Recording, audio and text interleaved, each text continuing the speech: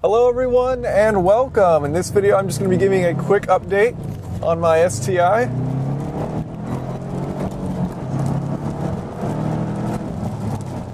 As you can see, it still makes me smile. Pretty awesome car to drive. I've been loving it. I've got about 5,000 miles on it, so I bought it back in March, and so not that many miles overall. I've always kind of lived close to where I work. And now that I work at home, I don't really have a commute to work and back, so that's kind of one of the main things that takes up so many miles. And since I don't have that, I just don't put that many miles on it. So, at about 5,000 right now. And I figured I'd just kind of go over some of the things, what I do like, what I don't like, and just some other comments about the vehicle that I've noticed so far since having it. The first thing I figured I'd touch on was fuel economy. Not that that makes any sense to do, but that's what I'm going to start with. And on these 5,000 miles, I've averaged 23 miles per gallon, which is awful, yes. And the car gets terrible fuel economy. It's rated 17 in the city, 23 on the highway. And, people who say they don't care about fuel economy, they're only kidding themselves unless they're just like absurdly rich. But I knew going into this that it wasn't going to get good fuel economy, and I planned accordingly. I knew that it wasn't going to get great fuel economy, and so I'm not like thinking, oh my gosh, I made a terrible financial decision, because I took the time to figure out how much it was actually going to cost to own, and I can deal with it. But its fuel economy isn't very good. That said, it's all-wheel drive. It's got limited slip diffs, front and rear, and it's got 300 horsepower.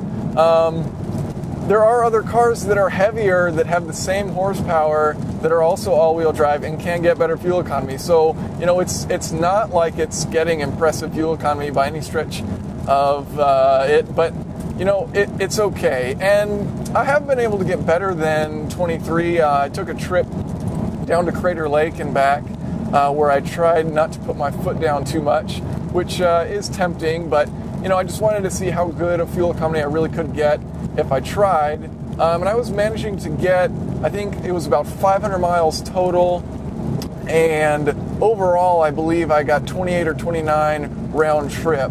I also took this on my fuel economy test course that I do with all the cars that I test drive, and it seemed to be getting 26 miles per gallon is what it got on the test course. So, it is possible to do a little bit better than its highway rating of 23, but that's basically what I've been sitting at since owning it. And like I said, it's very tempting to just press your foot down because it's so fun. Some other comments, some things that I haven't been so thrilled with. I have had some rattling in it, and there's something behind me that rattles, and I haven't been able to find it. And that's just kind of one of those things that, especially on like cold mornings and the car hasn't warmed up yet, I seem to get it more often. And, that's just one of the things that you got to deal with. But, it's a lightweight car, and they're trying to use lightweight materials all over the place in order to reduce the weight of the vehicle. So things like that happen. You'll get some rattles. It's not like they've sound deadened everything in it. It's not the quietest of rides. I'm on the highway now, doing about 55, 60, and there's a decent amount of road noise. That said, it is raining, so that's basically what I'm hearing. Some other things, a lot of people have mentioned that this is a very stiff ride, and they don't want to drive a STI. They prefer the WRX because it's a softer ride. And honestly, before I had started test driving cars and driving some other things out there, I was like completely in disagreement with these people, because to me it doesn't seem that rough. But I'm coming from my Integra, which happens to be on coilovers and is basically like riding a car with no suspension. So in this, you do get a lot of vibration through the seat, through the steering wheel. You do feel the road quite a bit, and it is stiff. And I didn't realize that until I was driving like the Lexus GS350, the Subaru Legacy, the Volvo S60. All of those had really nice, comfortable rides where you don't feel the vibration through the seat and through the steering wheel like you do with this. But that's kind of what the point of this is. It's a track monster. It's a rally car. It's not meant for a comfortable, luxurious ride. So I can't really fault it on being stiff. But yes, it is indeed stiff, and yes, you do feel quite a bit of the vibration. One of the other things that I'm not thrilled with is the Bluetooth dialing. Now, if you try and dial a phone number using the car's system, it's completely useless. So if I say, 555, and I'm trying to dial a number, it just puts in like one random number. It'll just be like 9, and you're like, forget this. So trying to use it to call people is worthless. Receiving calls, however, isn't bad at all. Someone calls you and your phone's connected, it'll say, hey, incoming call. You press the talk button and you talk like you normally would. It works great. I've asked people, how does it sound? And so far, so good. Everyone seems to think it sounds fine. They don't really notice that, you're driving and talking to them. So that's a nice feature. So I guess one other thing that, I'm not too fond of is there is a decent amount of turbo lag if you put your foot down at a low RPM. So if you put your foot down at a low RPM, you can sit there and you can watch the boost gauge slowly build up to 15 PSI before you start to, rock it back in your seat. Though that said, if you're in a lower gear, first or second, and you're at about 3,000, 3,500 RPM and you put your foot down, you will get a pretty good response. And then once you're above 4,000, it's a rocket. So turbo lag exists for sure. And there are times where you think when you're in a higher gear and you're on the highway or something, you try passing someone and the response isn't quite as fast as you might like. So that does exist. That said, it's plenty of power. A lot of people are saying, hey, are you going to tune this? Are you going to get the Cobb Stage 2 or Stage 1 and, tune it up to have a bit more power? Honestly, I thought about it, but, it's just not worth it to me for the 60,000 miles that I know I can have trouble-free with a warranty versus having a little bit more power. And, it actually is a decent bit more power. But that said, this car is fast. People who are like, oh, the stock map sucks and it's a slow car. It's like, I don't know, what do you drive normally? There aren't that many cars, generally speaking, that get 0 to 60 under 5 seconds or around 5 seconds for around the price range that you're paying for this. If you're going for an all-out sports car, yes, there's cars out there that do it. But for most cars, sedans that just happen to have nice big engines and things like that, this car is much quicker than them, and it has a pretty old engine. This engine's been around for quite some time, which I was a little disappointed to see that they're still using the exact same engine with the 2015 Subaru. But with the Evo dying, they don't really have much competition as far as what they're going for with this car. So it made sense to me that, they're not necessarily going to increase the power because it's a fast car as is.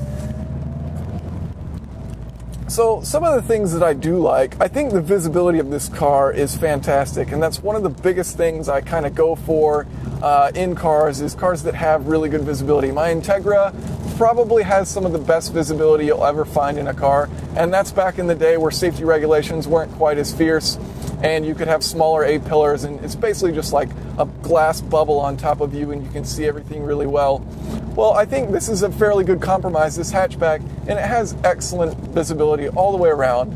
In front of you, behind you, a nice large rear hatch where you can see out of, so I really do like the visibility of this car. The seats are also very comfortable. A lot of people say the ride is stiff, and that is true, but they do a good job of accommodating that stiff ride with these seats. These seats are actually really comfortable. So things that I like. There are also some small little unique things that it does, which I really enjoy. Just little, minor things like the key fob. When you lock the door, it beeps once. If you lock the door and there's a door open or the hatch is open, it beeps like 3 or 4 times to let you know, hey, one of the doors isn't fully closed. And that's actually pretty nice. I was in my apartment and I'm close enough, my car's parked close enough to my apartment where I can lock it from the inside. So I locked it and it beeped 3 times and it's like, oh, okay, something's open. So I go out and check and the hatch was open. So I close it, and I think that's kind of a nice feature. Another thing it does, the music fades on and off, when you turn on the radio. I think that's a nice touch, it just sounds good to not have it be instantaneously loud or quiet, a fade in and a fade out. I think that's a nice little touch. One other thing, when you have the lights on, a lot of cars have automatic lights. This one does not, but when you take the key out, even if you've left your lights on, it will turn your lights off, so you're not draining the battery. And I think that's a smart move. And I'm not sure if that's universal at this point or not, but I think you know, more cars are probably moving towards automatic lights, but I think that was a nice thing that they did.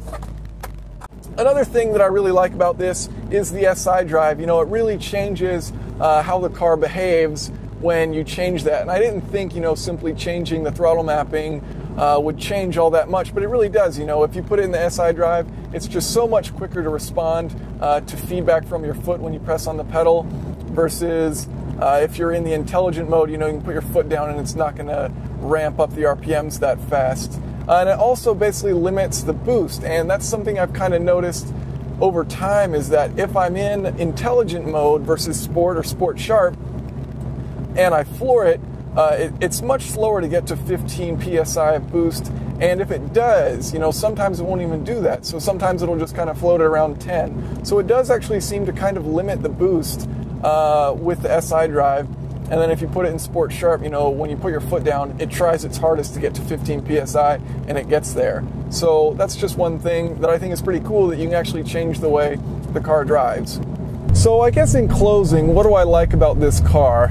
And it comes down to the power, the grip, and the sound. It's just a phenomenal experience driving this thing, even when it is pretty wet like it is right now. It just has so much grip to put the power down. It finds the wheel that has the grip and it sends it to it, and you just launch, even when it's cold and wet like it is right now, which I wouldn't recommend kind of going all out on, and I'm not by any means, but this car just launches.